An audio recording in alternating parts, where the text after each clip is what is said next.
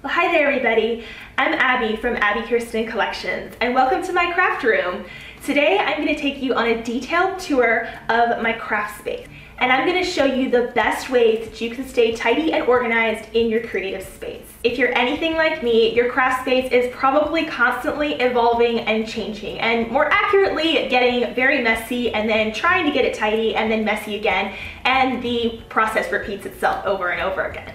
And that's just part of the creative process. You have to get messy to be creative, but being messy doesn't mean we can't be organized along the way, and doesn't mean we can't know where things are at or know how to get things back in order rather quickly, which is what I'm going to show you today with how I do that in my process in my studio.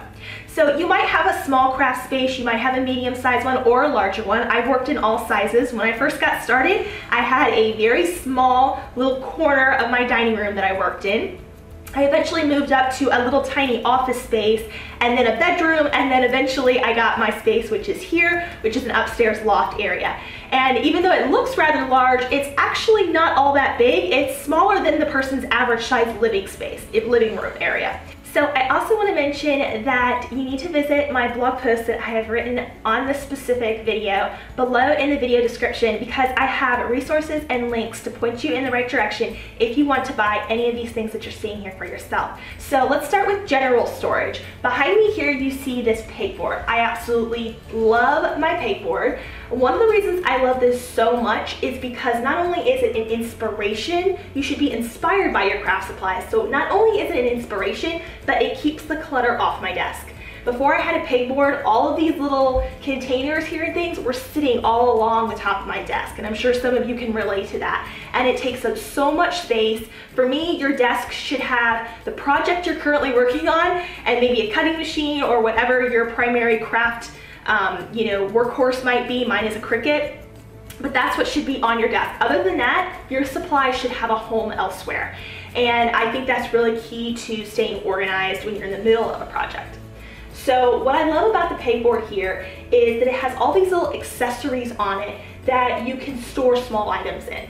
So it has these little containers here that slide out, and it has these little trays that you can set things in. Now, I purchased my pegboard at IKEA. And that is the most popular place that most people buy a pegboard like this, but there are sellers on Amazon that sell very similar pegboards, and visit that blog post like I said, because I do have those links for you. But if you just go to Google even and start typing in white pegboards, you should see some options come up for you. And each brand is going to have their brand accessories to go with the pegboard. So if you're loving what you see here, then you'll want to check out the IKEA brand pegboard. The other thing I absolutely love about this is over here on this side, I have these little, they're actually file or paper holders, but I use them for vinyl.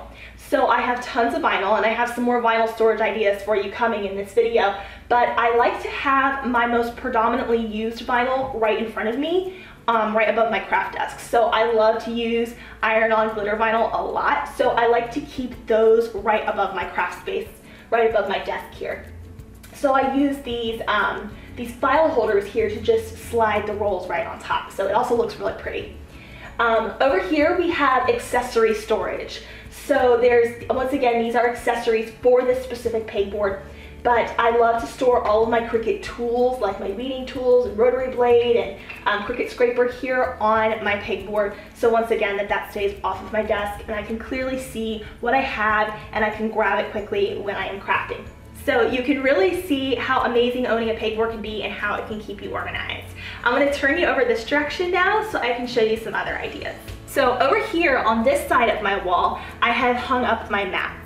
So mat storage is really important because you don't want to just leave them anywhere if you have a cutting machine like I do, because you can get dust, dirt, other craft materials stuck to them, and then you can't use them as well, and you have to buy new ones more frequently, and that's just expensive. So I love to use simple command hooks and hang up my Cricut mats like this, and you can put them by color or just, hang them up at random. I just get the large size command strips, and I've had up to, let's see, this one has about 8 mats on it. This one down here has 8 mats. So it holds well, and I can have a lot of mats hanging on it at once. So this is the way I absolutely love to store my mats, because it keeps them dust free and over here. And I of course always save my little plastic topper that comes on your mat to place back over when they're in storage so that dust doesn't stick to it in case they're hanging there for a long period of time. So that's how I store my Cricut mats, or if you have anything similar like this, like maybe a self-healing mat or some other sort of cutting mat, you could also store them like this. So over here to the left side of my pegboard, I have again a couple more shelves like I mentioned, and I have these really cool paint storage containers. You can find these on like Amazon. I think Joann sells them too. And if you have a lot of paint, and again, this is really aesthetically pleasing to me, so I like to put this out here where you can see it. This makes really great paint storage. So I can clearly see everything I have, and I can put it right back in its spot in its home really quickly so I can stay organized mid-project, and I'm not shuffling around trying to find things that I'm looking for. You might also use the shelves for placing any other random items that you like to look at or use frequently. For me, it's my glue gun. If you love that glue gun, it is my favorite. It is by Bonder, and I'm gonna link that in that blog post for you. It is my absolute favorite glue gun, and you can find out why in the blog post. Next, I want to talk about containers. There are a couple different containers I tend to gravitate towards for really optimum storage. So here I have what is called a bell jar and an apothecary jar. Now these are glass. You can find some that are plastic. I just like the look of the glass ones better. Obviously you want to be mindful of where you're setting those so you don't break them, or if you have little ones around like I do, I keep them up on my higher shelves so that no one can grab at them easily. So I absolutely love apothecary jars for storing spools of ribbon. I like to use ribbon with some of my paper flower designs, or I'll use them for photo props when I'm creating crafts for you guys. So I love to keep my ribbon organized around these wood spools and in an apothecary jar. I have resources for the wood spools and for the apothecary jars in that blog post that I mentioned. These here are just some really pretty stackable bell jars. So what I love about these is that I can take them off and sort of create a smaller one, or stack them higher like I just had a second ago here. And you can put a lot of different things in here. Right now I have paper flowers in them because I make a lot of paper flowers, and to me it's just kind of a aesthetic item in my craft room. But this would work really great for small storage things too, like beads or ribbons or anything like that that's small that you might need. You could absolutely put here maybe spools of thread if you like to sew a lot. So these can be very useful for a lot of different reasons. So next I'm going to show you some of my plastic storage containers.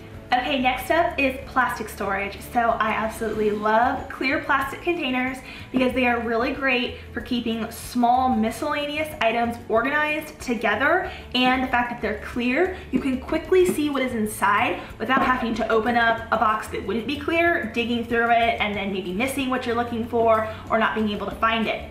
So I have resources for all of these once again. A lot of these containers are by M Design, just the letter M. I still have the label on it, M Design, and they have lots of different shapes and sizes that will work really great. I love these square ones here because you can stack them, and then I put them in my closet and they just keep things organized. So there's just a lot of random things here that maybe are not as aesthetically pleasing to the eye, so I don't really display them out here, but we still need practical storage. So that's where I use a lot of these plastic containers. They make different ones that are more oblong like this, and inside they have little slots to keep things organized. So I have some more ribbons stored in here. And they make smaller ones, such as this one here. I have a bunch of pins and hair pieces here for making, like, barrettes and things like that for crafts. So I store that way. And they also have lots of different shaped containers for various things. So if I'm in the middle of a project and I have to stop something and come back to it, I like to keep my project in progress kind of organized. So I love using like little containers like this to keep a current project together and organized so that I don't lose any of my pieces or they don't get ruined or anything like that. I also love using these plastic apothecary jars. So they make some plastic ones as well. They're really great for storing items like beads or spools of thread and ribbon and all that good stuff. This one over here is by Deflecto, and I love this because it pulls right out like so, and you can store a lot of things in it. I have tape and some pearl stamens in here and some wood beads and some things like that. So I really love this. I have this linked for you as well in the blog post. What I really like about this one is that it has the ability to actually put it on a wall. So they've created little screw hooks here. You can actually hang it on the wall. So if you have extra wall space and you don't want this sitting on anything, you can hang it up too, which I think is really cool. So paper storage is a really big deal for me, especially because I use so much with paper crafts and paper flowers. There's been two primary ways that I love to store my paper, and I've tried a lot of different ways, and for me, this has always been the best methods. So first and foremost, if you don't have a ton of paper, let's say you only dabble in some paper crafts, I love to use magazine holders. Magazine holders can hold hundreds of sheets of paper. I only have 4 here, and there is hundreds of sheets of paper. So this is a really great way to organize by color, have everything very accessible. These are just acrylic magazine storage. The Container Store has them, thecontainerstore.com. Amazon has them. You can buy them in different, styles and colors as well. So absolutely love magazine holders for storing paper.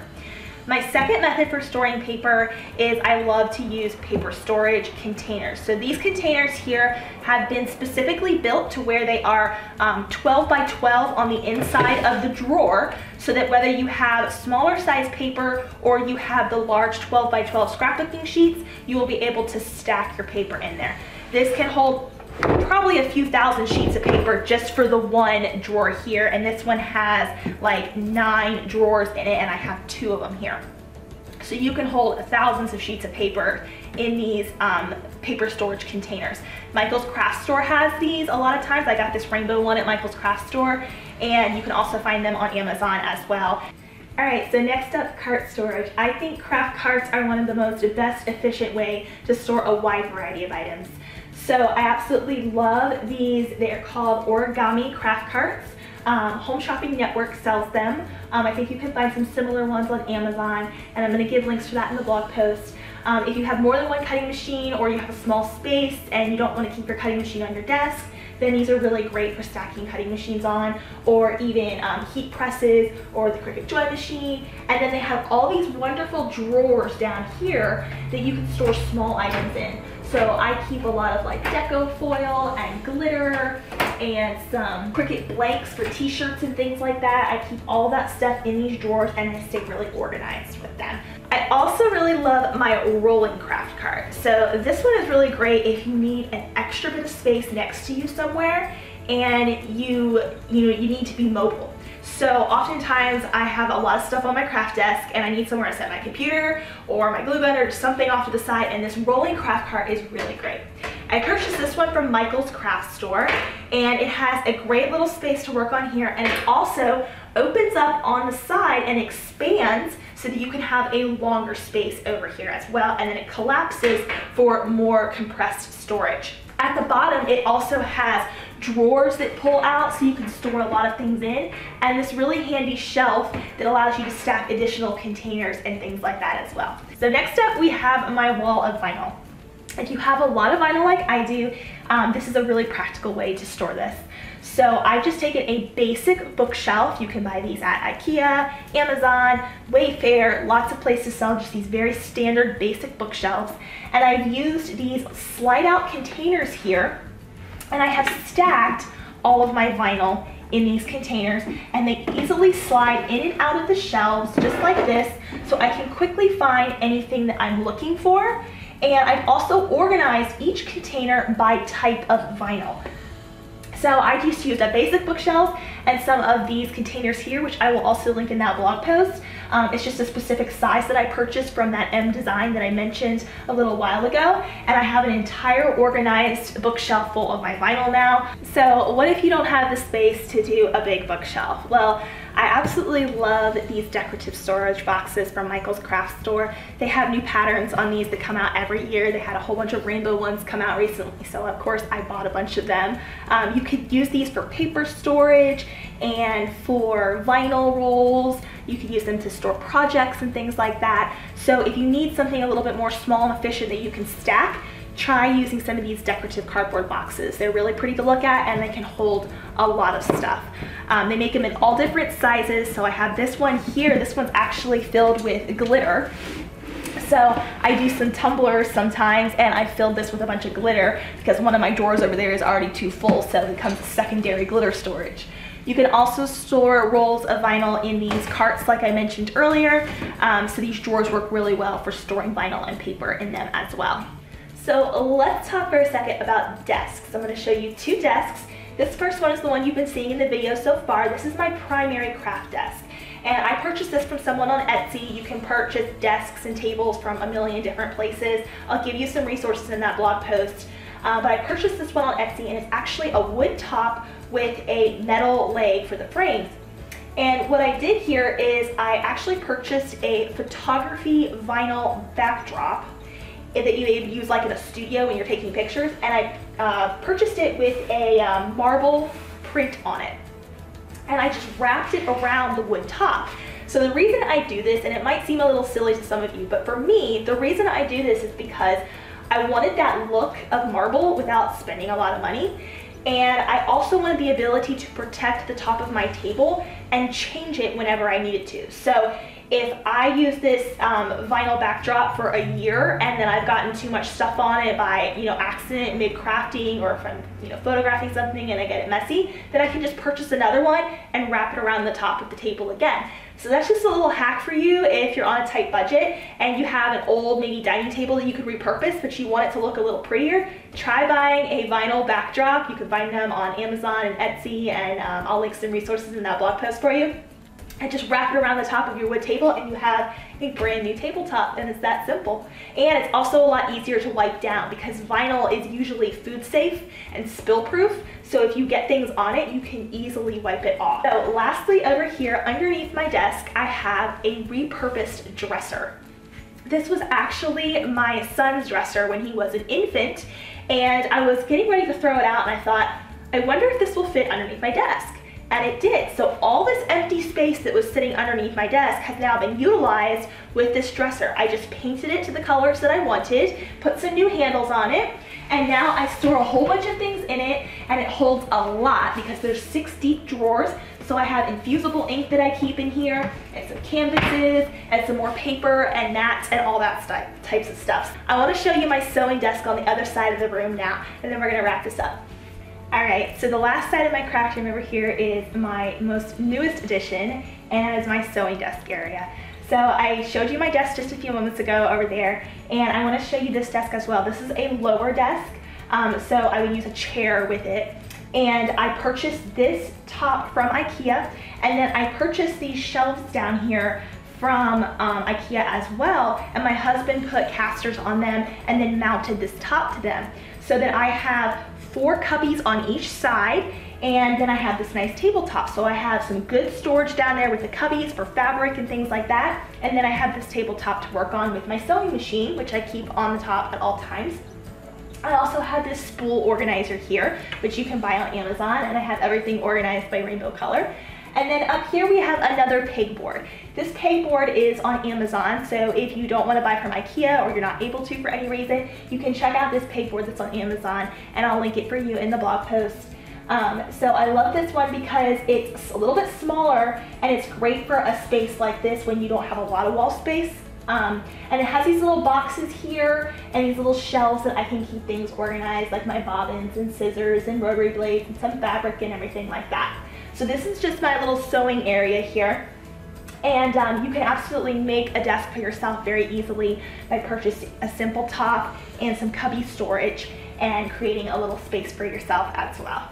So you've pretty much seen everything that there is in my craft room. I would love to know your thoughts. I'd love to know your questions. Make sure you visit that blog post that has resources for all of this. And I also have some really fun craft room printables to keep you organized. So I want you to go and download those too so you can make sure you keep your craft stash organized. I'd love to see what your craft room looks like, so come over to our Facebook group and share it with us there. I'll see you there. Bye for now.